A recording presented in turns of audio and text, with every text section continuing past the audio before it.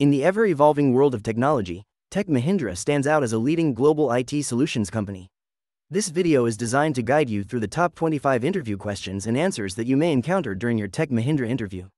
From technical to hour-related queries, these well-curated questions and answers will equip you with the knowledge you need to confidently face your interview. So, get ready to prepare yourself for your upcoming Tech Mahindra interview with this informative video. 1. Tell me about yourself and your background in technology. I am a passionate technologist with a bachelor's degree in computer science and over 8 years of experience in the IT industry. My journey began as a software developer where I was exposed to several programming languages such as Java, Python, and C++. This role fueled my interest in technology and led me to explore other areas like cloud computing, database management, and DevOps practices. I have worked with several MNCs, leading and contributing to various complex projects. My most recent role was as a senior software engineer at ABC. 2. Why are you interested in working for Tech Mahindra? Having been an admirer of Tech Mahindra's dedication to innovation, it has always been my aspiration to be part of a team that fosters creativity and encourages novel ideas. I am drawn to the diverse opportunities the company offers for its employees to grow professionally and personally. The company's commitment to developing groundbreaking technological solutions and its focus on sustainability aligns with my personal values and career goals. 3. What do you know about Tech Mahindra's services and areas of expertise? Tech Mahindra provides a wide range of information technology services and solutions to multiple industries worldwide.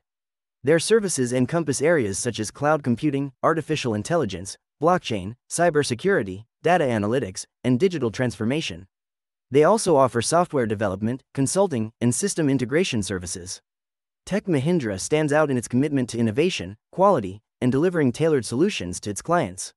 They have proven expertise in serving telecom industries, which sets them apart from many other IT services companies.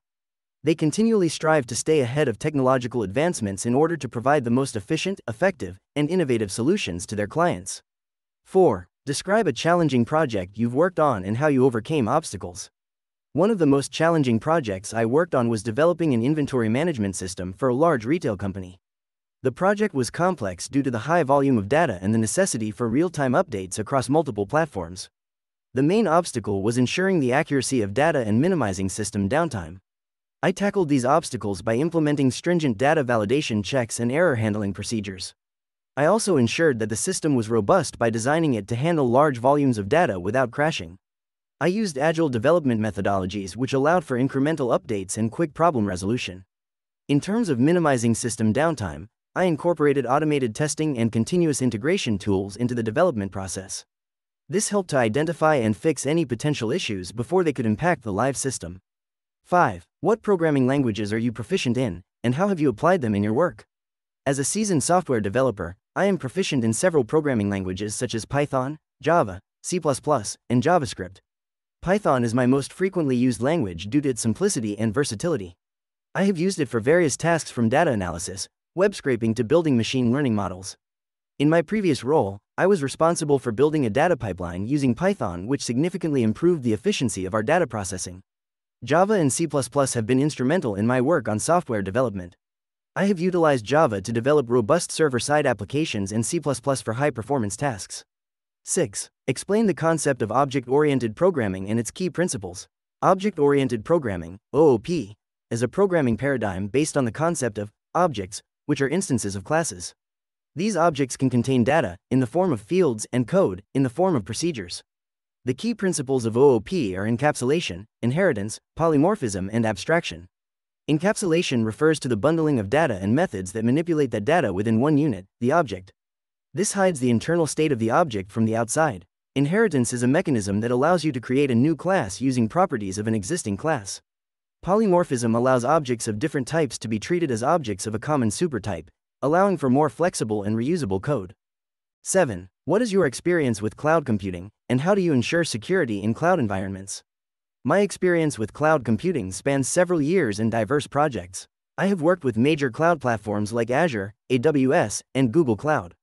I have developed and deployed applications, managed data storage, and implemented serverless architecture. I have also been responsible for scaling and optimizing cloud resources according to project requirements. Security in cloud environments is critical, and I ensure it through several strategies.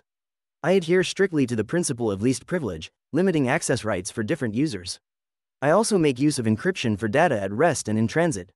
Regular audits and monitoring help me identify potential security threats early, and I keep the software and systems updated to the latest versions to minimize vulnerabilities. Compliance with industry standard security norms and guidelines is another key aspect of my approach to ensuring cloud security. 8. How do you stay updated with the latest trends and technologies in your field? I maintain my knowledge of the newest trends and technologies in my industry by dedicating a portion of my time to continuous learning. This includes reading relevant industry blogs, attending professional development workshops, and participating in webinars. Additionally, I subscribe to several tech-focused newsletters to receive updates directly in my inbox. I also participate in online forums where other professionals share their insights and experiences. Lastly, I try to attend industry conferences and networking events where I can interact with other professionals and learn about the latest advancements firsthand. 9. Describe your experience with agile methodologies and how you've implemented them in projects. In my previous role as a project manager, I've extensively used agile methodologies for software development. My experience has been primarily with Scrum, where I played the role of Scrum Master for a team of 7 developers. I would facilitate daily stand-up meetings, help remove blockers, and ensure the team was able to work smoothly. In addition to Scrum, I've also implemented Kanban in projects where we needed to manage a continuous flow of tasks. I found that a mix of these methodologies often worked best, depending on the nature of the project and the team's preferences. I've also used tools like Jira and Trello to manage the backlog and track progress. These experiences have helped me understand the benefits of Agile, such as increased productivity, better quality of products, and improved customer satisfaction. 10. What is your approach to debugging and troubleshooting complex technical issues? Debugging and troubleshooting technical issues is an integral part of any tech professional's job. My approach to such situations involves a systematic process of identifying the problem's source, diagnosing it, and then resolving it. I usually start by replicating the issue to understand it better. This involves analyzing the code and using debugging tools to trace the problem. Once I've diagnosed the issue, I start working on the probable solutions.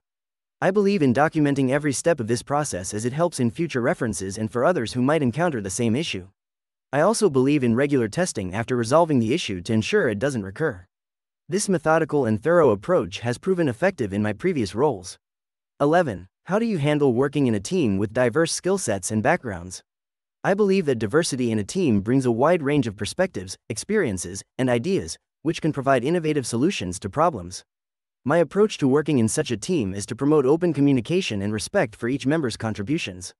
I make it a point to learn from my team members' unique skills and backgrounds. By fostering an environment of collaboration and mutual respect, I encourage everyone to contribute their best work. By maintaining a positive attitude and demonstrating flexibility, I can adapt to a diverse team environment and work effectively with people with different skills and background. 12. Explain the difference between HTTP and HTTPS protocols. HTTP stands for Hypertext Transfer Protocol, while HTTPS stands for Hypertext Transfer Protocol Secure. HTTP is a protocol used for transmitting hypertext via the internet. It doesn't have any security, meaning data sent is not encrypted and can be intercepted by attackers. On the other hand, HTTPS is a secure version of this protocol. It uses SSL, TLS protocols to encrypt data transmitted between a user's browser and the web server. This ensures that sensitive information such as login details or credit card information remains secure and cannot be intercepted. HTTPS also verifies the identity of the server, providing assurance to the user that they are communicating with the intended website. In terms of performance, HTTPS can be slightly slower due to the encryption process, but the difference is often negligible and the security benefits far outweigh this minor drawback. HTTP, short for Hypertext Transfer Protocol, transfers hypertext requests and information between servers and browsers with no security. This means that data can be intercepted by attackers. 13. What is your experience with DevOps practices and tools? I have substantial experience with DevOps practices and tools, having worked in a DevOps environment for over 4 years. I am well versed in principles such as continuous integration, continuous delivery, and infrastructure as code. I regularly use tools like Jenkins for CI, CD, Docker for containerization, and Ansible for configuration management. I also have experience using cloud platforms like AWS and Azure to manage and deploy applications in a DevOps context. I believe DevOps is essential for efficient and reliable software delivery, and I strive to continuously improve my skills and knowledge in this area. 14. How do you ensure code quality and maintainability in your projects? I ensure code quality by adhering to best coding practices such as writing clean, readable, and modular code. Using design patterns wherever applicable also helps in maintaining the consistency of code. For maintainability, I focus on building scalable systems which can be easily updated or modified according to project requirements. I utilize tools like static code analyzers and linters to catch potential bugs or inefficiencies in the code. Additionally, I make sure to write comprehensive unit and integration tests, which not only ensures that the code behaves as expected, but also makes it easier to refactor or add new features in the future. 15. Describe a situation where you had to learn a new technology quickly for a project. In my previous role as a software engineer at XYZ company, I was tasked with implementing a feature using React Native, a technology I was not familiar with at the time. The feature was crucial for the project and had a tight deadline, making it imperative for me to learn and apply this new technology quickly. I started by dedicating a couple of hours each day to understand the basics of React Native, leveraging online resources, tutorials, and documentation. My next step was to create a simple app to get hands-on experience. Once I felt comfortable with the basics, I began implementing the feature in our project.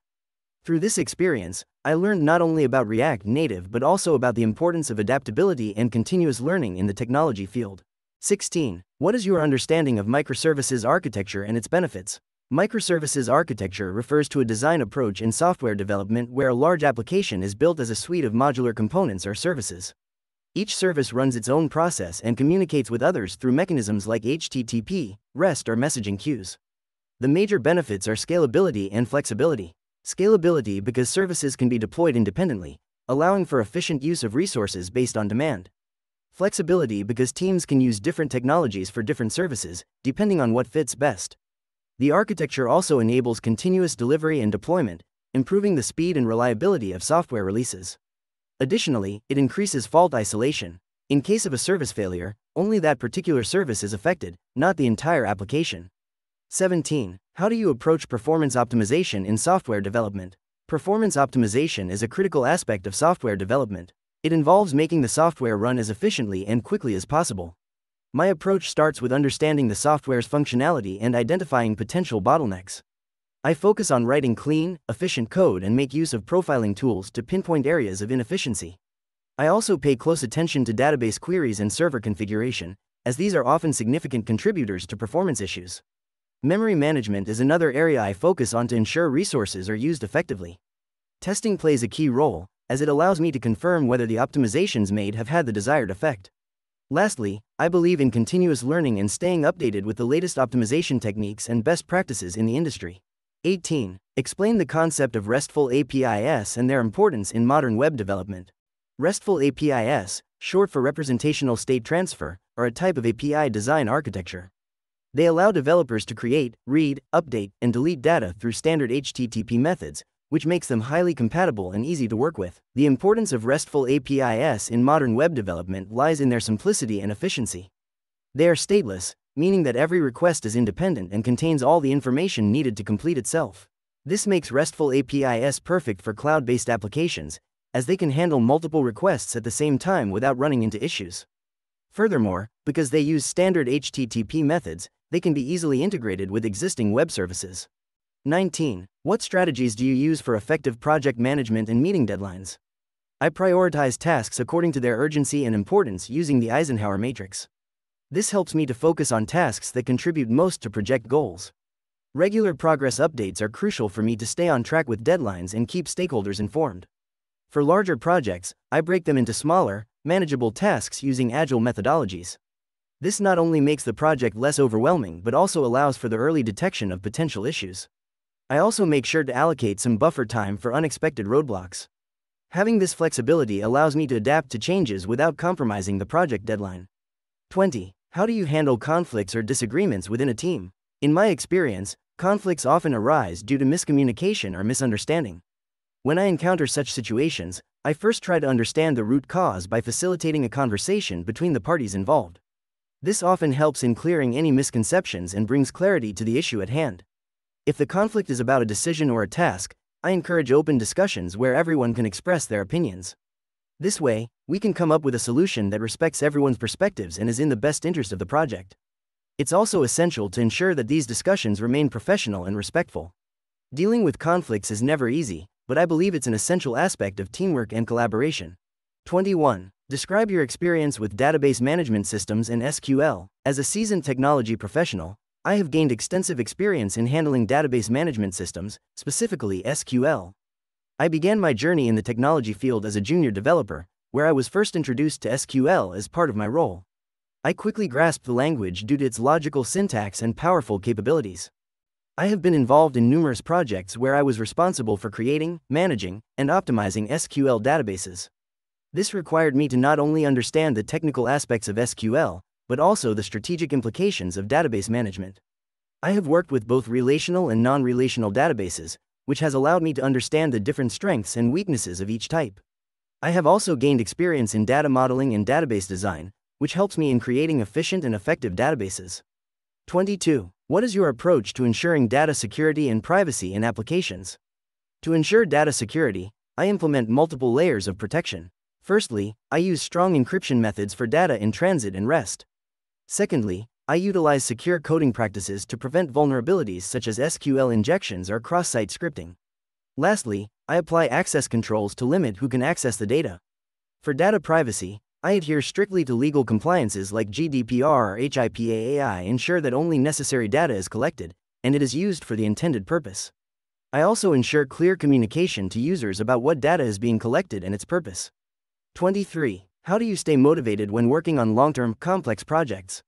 My motivation for long-term, complex projects comes from my passion for technology and problem-solving. I find great satisfaction in overcoming challenges, and this enthusiasm fuels my perseverance. I set clear, achievable goals for each phase of the project, which allows me to track my progress and stay focused. Celebrating small victories along the way also keeps me motivated. Additionally, I maintain a positive mindset and look for learning opportunities in every situation. I believe that every project, no matter how complex, contributes to my growth as a professional and enhances my skills. I also value the importance of work-life balance and make sure to take regular breaks to recharge and refresh my creativity. 24. Explain the importance of version control systems and your experience with them. Version control systems are crucial in software development as they allow multiple individuals to work on a project without stepping on each other's toes. They provide a comprehensive history of changes made, making it easier to revert to previous versions if necessary. My experience with version control systems began with GitHub. I have used it extensively in my projects, which has helped me keep track of updates and collaborate effectively with other team members. Understanding the importance of version control systems, I later expanded my knowledge to other systems like Subversion, SVN, and Mercurial. They have all proven to be valuable tools in managing code and ensuring smooth collaboration in the teams I have been part of. 25. Where do you see yourself professionally in the next 5 years? I envision myself taking on bigger challenges and responsibilities within IT sector, potentially in a leadership role. My aim is to continue learning and enhancing my skills, particularly in emerging technologies, which will enable me to make significant contributions to the organization. I also see myself mentoring junior team members, sharing the knowledge and experience I have gained. My goal is not just to grow individually but also to positively impact the team and organization I am part of. To wrap things up, we hope this comprehensive list of the top 25 Tech Mahindra interview questions and answers has been helpful in your preparation. These questions are designed to give you a sneak peek into the kind of queries you might face and help you frame your responses in a way that will impress your interviewer. Remember, confidence and clarity are key during an interview, and your understanding of the role and the company will set you apart.